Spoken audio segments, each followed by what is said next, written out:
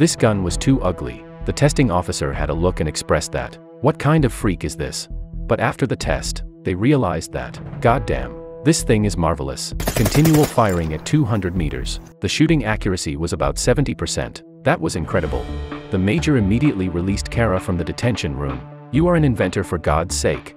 The major recommended him to the regional commander. The commander came to the shooting range. Kara took only 5 seconds to teach him how to disassemble the gun. Using an expansion magazine, it would load up to 70 rounds inside. The commander directly tested it by himself. He aimed and shot the gun.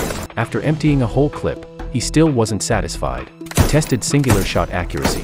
After that, he examined the results with the binoculars. The commander turned around and walked. People thought he wasn't happy with the results, but, "Why are you still in old clothes? Tell them to get you a new set of uniforms. You are an inventor. You should dress sharply, all right." The commander ordered him to represent the military region.